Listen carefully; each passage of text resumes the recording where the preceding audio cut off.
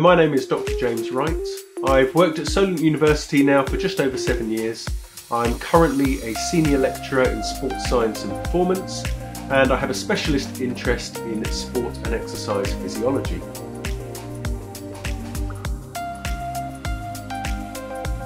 So I started my career by completing an undergraduate degree in sports science. I then briefly worked as a cardiac technician for the NHS before realising that I wanted to work in sport.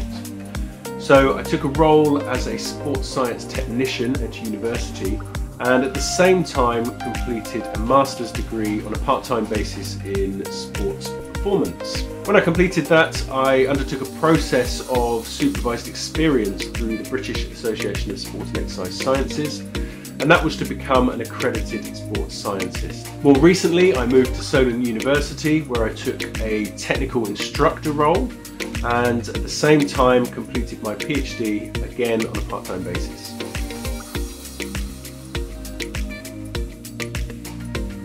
So a typical day can range from preparing lectures, preparing practical sessions and seminar sessions, delivering those sessions, and working individually with students on their own research projects. In addition, I am a researcher myself, so complete research projects with colleagues both at Solent University and external collaborators that I work with.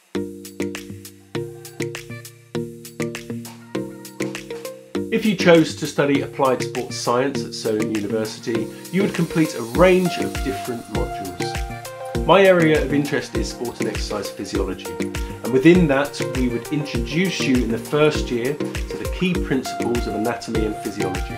In the second year we would take that knowledge and put it into an applied setting, looking at different testing protocols that you would typically use with an athlete or a client. Finally, in the third year we would prepare you in a professional setting to work as an applied physiologist upon graduation.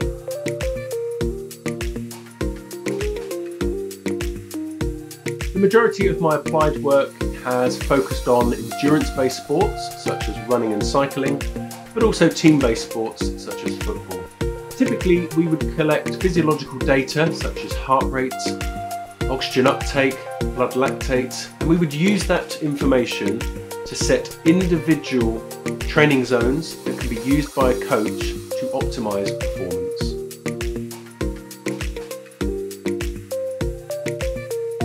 My main piece of advice for anyone who wants a career in sport and exercise science is to gain as much experience as possible during your undergraduate degree. We will be able to help you find some of those experiences, but you will have to be proactive in driving the process and gaining that experience. Also, try to gain experiences outside of your main sport of interest. The knowledge that you will learn from working in a variety of sports, from team sports to individual sports, will help you develop as a rounded practitioner and applied sports scientist.